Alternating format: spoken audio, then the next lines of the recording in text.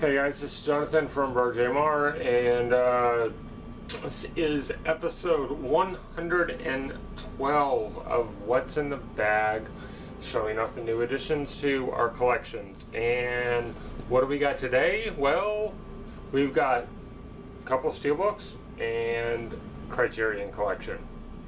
Barnes & Noble Criterion sale finally happened, and we got a few, not a whole lot. Could have been a lot worse. Still have one I may go back and get, but we'll put that in another one. So let's get into it. This isn't going to be super long today. All right, start off. Breakfast Club. This one was Michael's that he picked up. This was the only one he picked up while he was there. And there you go. I mean, it's the Breakfast Club. The rest of these I picked up and chose because I love Criterion collections. So, first up, Bull Durham. Kevin Costner, great baseball movie. Probably one of the best. I would rank it pretty high up there for a baseball movie.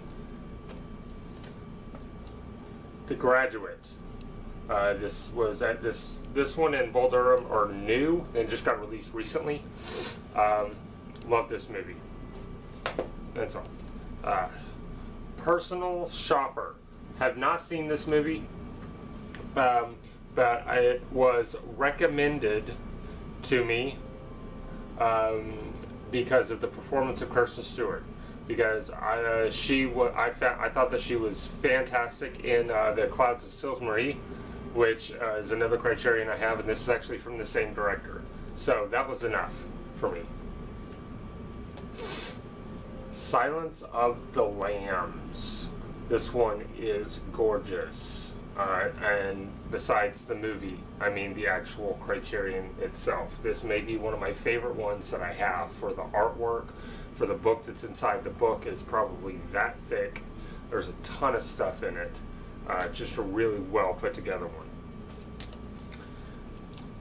Twin Peaks, Fire Walk with Me, which is the movie that they made after the Twin Peaks. The original run Twin Peaks had ended. They released this movie.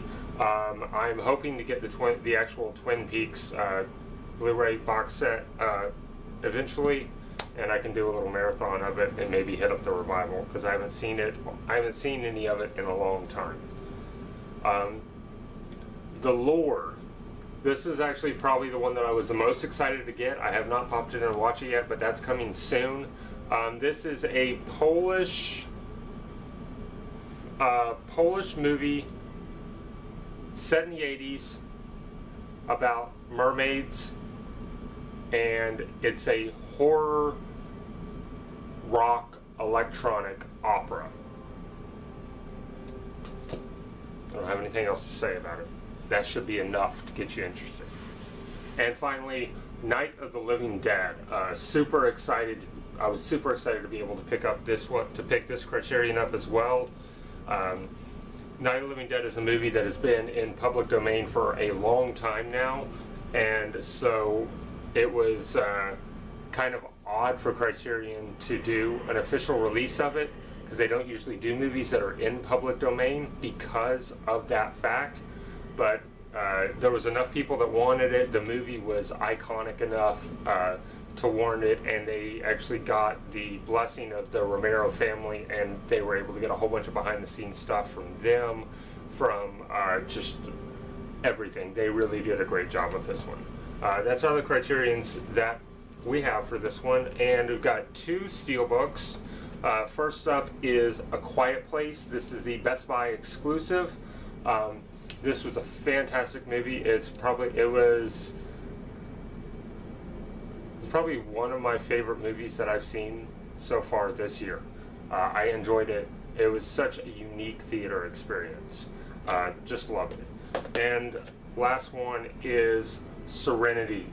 This is the 4K exclusive limited edition steelbook. Now I already have this on steelbook, but this is the 4K one, and I mean, look at that artwork. That is gorgeous. I love this thing. I love how simple it is, and this will this will definitely be going in there with it. We don't replace our steelbooks. There are a couple of steelbooks that we have multiple versions of. We just put them all in there. And that's all I got. Like I said, it's a short episode. Our last overall total was $28.91, and we are adding 1, 2, 3, 4, 5, 6, 7, 8. We're adding 8 because Breakfast Club and Silence of the Lambs are replacements. So adding 8, that bumps it up to $28.99. Our steelbooks, we got 2 new ones. That's $327. And just for our first time,